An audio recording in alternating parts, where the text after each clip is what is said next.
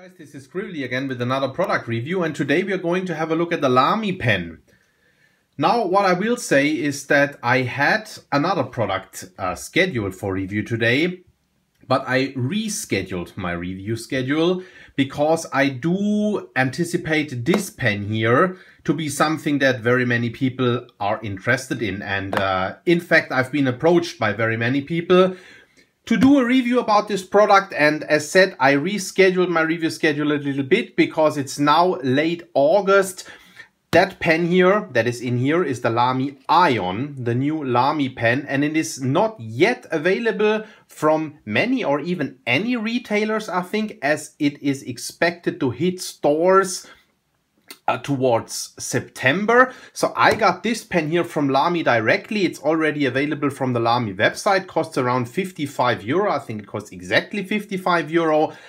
And well, since I do think, and since many people have asked me to do a review about this pen, because of course it's going to come out very soon, in a week or 2 weeks, I thought, let me do a review of this pen right now so that you can get a glimpse and an idea what this pen is all about, and then yeah, make a more informed purchase decision or not. Here it is, the Lamy Aion lays in here is available in black, and I think they call it olive silver. I have the black one here, comes with a brochure here, and yeah, it is a new pen because it is not yet included in the brochure of the other Lamy pens. So you'll find all the other pens, the whole lineup here, but the Aion is not yet included in that brochure because, as said, it's a new pen that is, yeah, just out. So let's take the pen out of the box and have a look at the pen. I'll tell you my first impression, and then I'll tell you what I have heard online, what people were saying about the pen. So my first impression generally was like, wow, the pen is a lot larger than I would have anticipated it to be from the marketing materials that I have seen online. From the marketing materials that I have seen online, I anticipated the pen to be about the size of a Faber-Castell Loom. But I will already say that right now, and I'll do some size comparisons of the pen to other Lamy pens in a minute. It is a lot larger than a Faber-Castell Loom. Then I have heard people online saying that the pen it's not a creative design idea. It looks like, and I'm quoting here, Lamy 2000 and a Lamy studio went into a room and got a baby and that's what came out.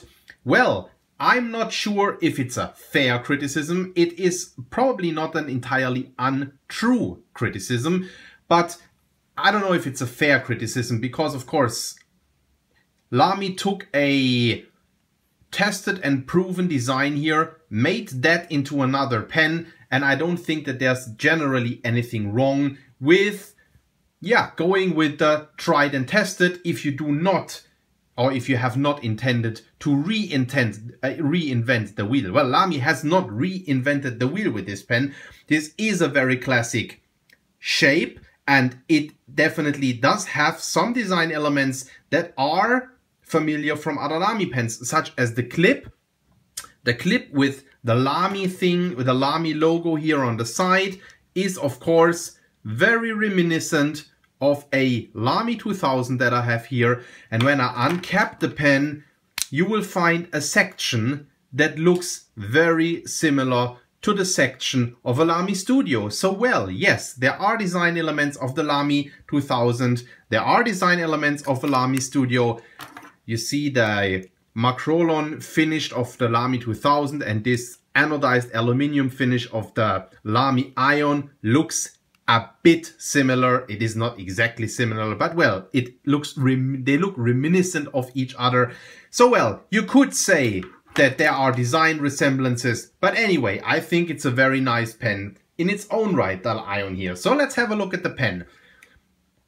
As said, first of all, it's not a small pen. The pen design itself is just a classic, very simple cylindrical shape that does taper slightly towards that side, but not a lot. You almost can't see it with your bare eye, but it does taper towards that side.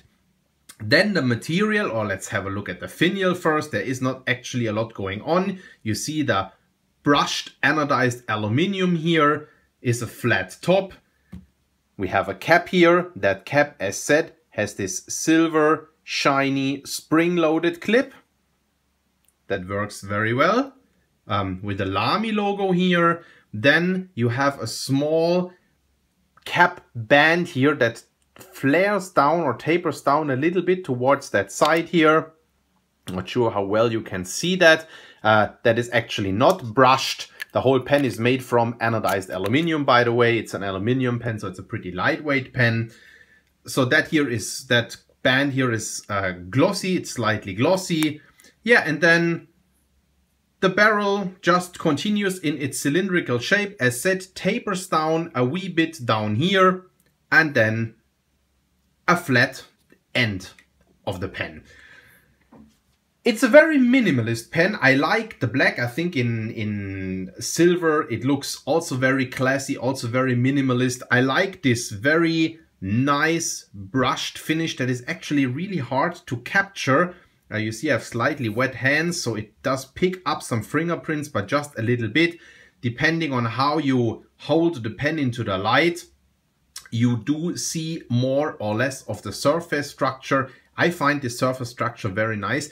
Yeah, I said, I've already said it. I find this a very nice minimalist pen. I really like this minimalist pen. Straight, clean lines, not a lot going on, but yeah, I find it just looks great. You uncap the pen. Oh, sorry, that was the camera. You uncap the pen. It's a push-on cap, has an inner cap here to prevent the nib from drying out.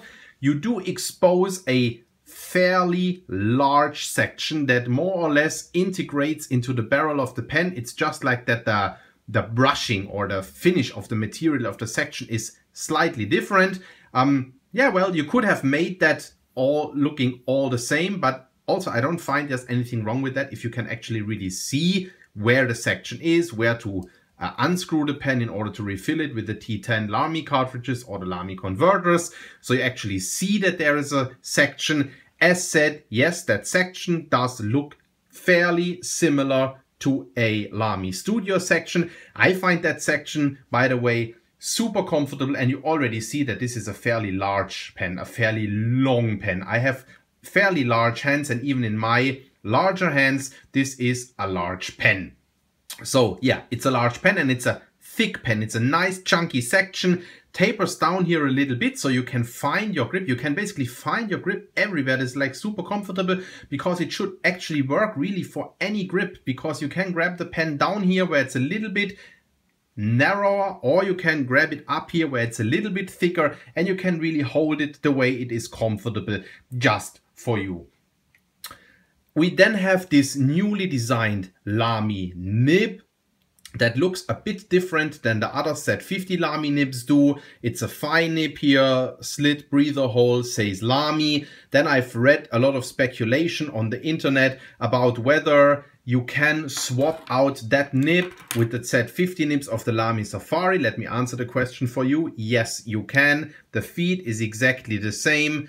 This thing here, this nib feed construction thing is exactly the same. I won't swap the nib live right now here because the pen is actually inked up and I don't want to get blue fingers at the moment.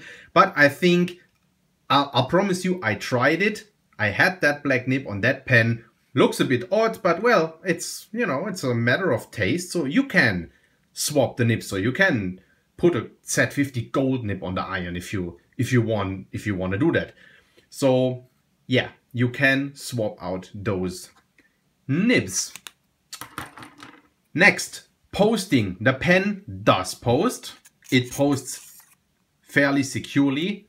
It posts pretty deep onto the barrel.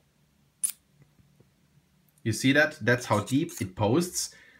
Since it's an aluminium pen, it still remains fairly balanced. It gets slightly top heavy, but not very much top heavy. It's not very noticeable. So you can post it, you can write with it posted. However, since it is, as said, a long pen, I totally do not find it necessary to post that pen. But well, if you like to write your pens posted, you can post that pen. You unscrew the pen like this, expose a lot of threads, fairly chunky, beefy looking section. Also the heft or the weight of the pen is definitely here at the section. This is a very lightweight, pretty thin aluminum barrel here. The standard T10 Lamy cartridges, as said. You can also use a converter. So put the pen back together like this. That all works very well. Yeah, the weight distribution of the pen is actually, yeah, the weight should be here because this is heavier, but when the pen is put together, I'd say it's not very front heavy. It is a very balanced pen. I mean, it's a pleasant writer. I really like writing with that pen, and yeah, it does feel very balanced. I'd say the weight center lays somewhere here around that point, so where it should lay actually. Very comfortable pen to hold. Let's do a couple of size comparisons. As I've already said, it is a pen that is a lot larger than I would have expected it to be from the marketing pictures. Compare it to a Lamy Safari here. You see it's even a tad longer than a Lamy Safari. As said, I thought it's around the size of a Faber-Castell Loom or something like that, but it's actually a pretty large pen. And if you see it beside my Lamy 2000 here, you see that it's also considerably longer than a Lamy 2000. We uncap the pens and see what all that looks like now. This is the Aion, this is the Safari, and this is the 2000 here. So you see also like that, the Lamy Aion is definitely the longest of all those pens, and we can post them here. We post the 2K and post the Aion. And post a Lamy Safari, which is something that I normally don't do, but some people may like to write their Safaris posted. Now the Safari is a bit longer, but like, yeah, well, I think you get the overall idea. The Aion is no small pen. It is a long pen. It's not a very heavy pen. Let me see if I can compare it a bit to the Lamy 2000. Yeah, it's heavier than a 2000 as well, because of course this is aluminium, a light metal, but this is macrolon or plastic. So it's a long pen, it's a chunky pen. If you like slim and slender pens, this is not the pen for you. If you like larger, chunkier pens, this might be a pen for you. I like the design a lot. As said, let's do a writing sample towards the end, and for that we zoom in a little bit. I can already tell you that the writing experience with this newly designed nib, but yeah, as said, I think it's the basis of a Lamy Z50. The writing experience of this pen does not differ a lot from the writing experience with the regular Z50 nibs. This is a fine nib here. I don't have a fine Lamy Z50 inked up right now, but I've compared it a week ago or so, and I found them to be similar in line width. So the Z50, Safari, All-Star, Studio fine have the same line width than this fine here. They write medium wet, not overly wet, not overly dry. It's just an alright, nice, pleasant writer, just as you would expect from the Lamy Safaris. If you have a Lamy Safari, a Lamy All-Star, any Lamy pen with a Z50 nib on, expect the same writing experience than with the Lamy Aion. So I hope the review was useful to you. Maybe it helps you to make a purchase or non-purchase decision of the soon available pen from your favorite pen retailer. As said, I hope the review was helpful to you, and I'll see you at the next review. Bye bye.